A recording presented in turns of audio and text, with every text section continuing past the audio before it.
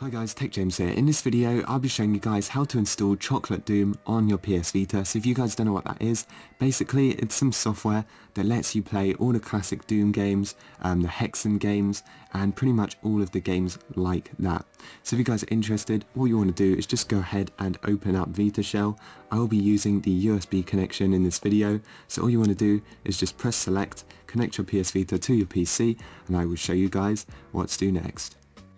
Right guys, so once you're over on your PC, I will leave a link to Chocolate Doom in the description, and as you can see, it was last updated in April, so it's fairly new for a PS Vita homebrew. But anyway, what you want to do is just scroll down until you get to the installation guide section, and what you want to do, you want to click VPK and then data.zip, and then that's just going to start downloading the Chocolate Doom VPK and then the data file. So also, here are some launcher controls. You guys can just take a look at these if you want to. There's also a supported games list right here. So sort of the games that come in this are actually in the WAD format, so they're called iWADs, and these are all the games that's supported. So there's Doom 1, Doom 2, TNT. You guys can get these WADs from wherever you want. If you want a FreeDoom WAD right here, you can actually just download it. You just click here and you'll be able to find the download file on this web page. So this also supports custom WADs as well, which work with games basically like ROM hacks. They just go in the pwads file, so you guys can get these custom files from Google. It's very simple, you just literally type in pwads and you can find them. It also has a supported list. Well, these are all the supported games, so you can get custom games for all of these games.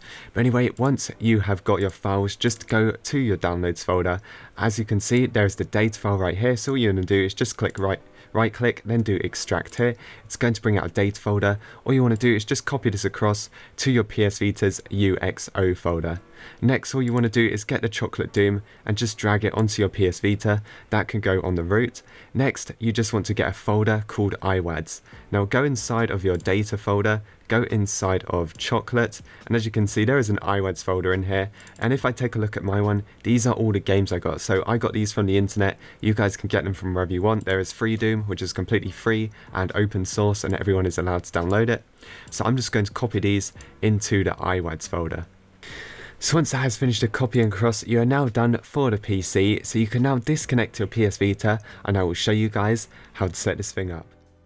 Right guys, so on your PS Vita, the first thing you want to do is just install the VPK. So just go onto your UXO, scroll all the way down, and then you're looking for Chocolate Doom R2.vpk. So press X to install it, press X on yes,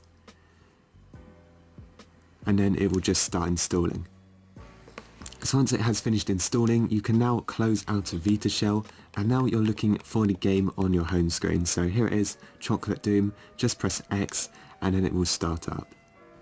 Okay, so what it's going to do is it's going to scan your iWADs folder and it's going to find all of the WADs that you have installed. So as you can see, it's come up with mine. I've got the original Doom, I've got Doom 2, I've got Final Doom TNT, and then I've got Heretic and Hexen. So I'm pretty sure the FreeDoom is this one right here, Doom Shareware. So let's just play a game. We've got a few options at the top here. You can press left and right to navigate.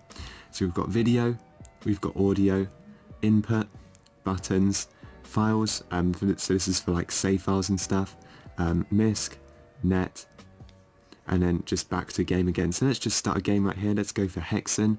Never actually played this game before, but apparently it's pretty good.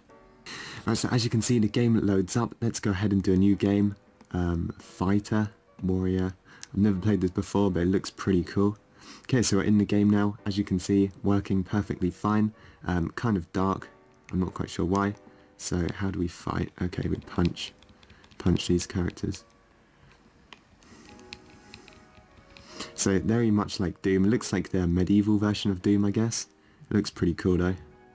Okay, so let's quickly try another game. Let's go for Doom 2, I guess. This is another very good game. Right, so if you guys are wondering, this does have full working sound and everything like that. And you can also save the game. So let's go on new game, play this one.